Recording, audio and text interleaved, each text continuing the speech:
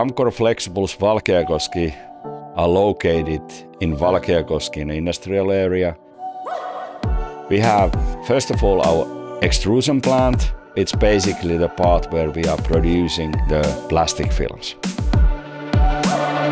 The second production area is base factory, where we print and laminate, but then we also slit and then we finalize the material, so we are packaging them and then we are shipping the goods out from there.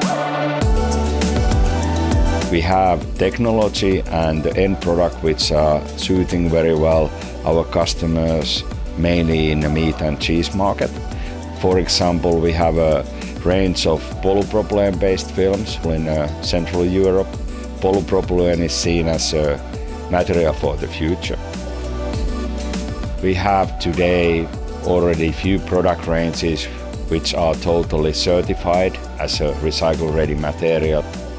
By doing that, we are able to fulfill the needs from our customers. The most important products for Valkeakoski, I would say, are the vacuum skin packaging films. Then we're producing a lot of forming films. Then we also have the lidding and flow pack film called Opalen, which is a unique process within Amcor. The skin film is like a second skin here. So the product looks like being without any top wrap here. So it looks delicious here. The oxygen level is very low, and that's why the shelf life is very long. It is with the in-house technology how we are producing those films. And it's also material which allows us to use thinner material than what the competition is providing us. So the customer will get benefits not by having a good product, but also for that reason that they are using less plastic. Last few years we have been developing some of our forming films to be totally recycle ready, and it basically means that from multi-layer constructions we are going more for monomaterials.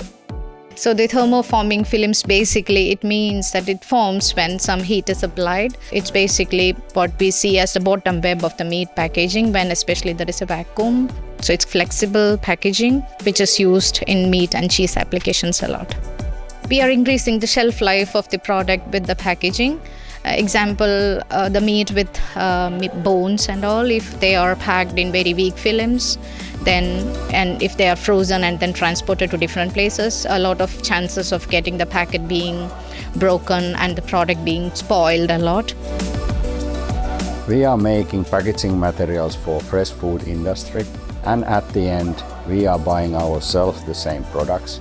And for that simple reason, it's very important that we think about quality and safety, not only for customers but also for ourselves.